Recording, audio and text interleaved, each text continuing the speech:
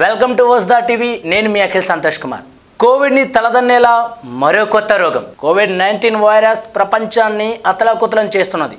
ఈ వైరస్ కారణంగా ఇప్పటి వరకు 3.83 లక్షల మంది మరణించారు. 64.84 లక్షల మంది వైరస్తో బాధపడుతున్నారు. ఈ వైరస్ ఎప్పటికి తగ్గుముఖం పడుతుందో చెప్పలేని పరిస్థితి.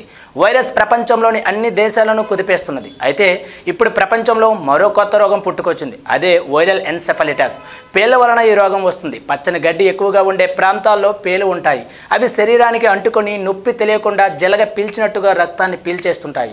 ఇలా ఇవి రక్తాన్ని పీల్చడం వల్ల వైరల్ ఎన్సెఫాలిటిస్ వస్తుంది. దీని వలన మనిషి స్పృహ కోల్పోయి బ్రెయిన్ డెడ్ అవుతుంది. రష్యాలో ప్రస్తుతం ఈ పేళ్ల దాడి అధికంగా ఉన్నది. ఈ పేళ్ల దాడి రష్యాలో కామన్ అయినప్పటికీ కొత్తగా వీటిల్లో జరిగిన జన్యు ఉత్పరివర్తనం వలన తేలికగా తీసుకోకూడదని శాస్త్రవేత్తలు హెచ్చరిస్తున్నారు.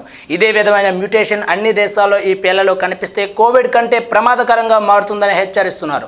ప్రస్తుతం రష్యాలోని సైబీరియా ప్రాంతంలో వీటి ప్రభావం అధికంగా ఉన్నది. దీనివలన ఇప్పటి వరకు 27,000 మంది హాస్పిటల్ పాలయ్యారు. 2,000 మందికి పైగా మరణించారు.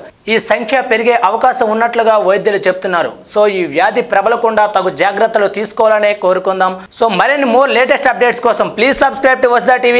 Thank you friends.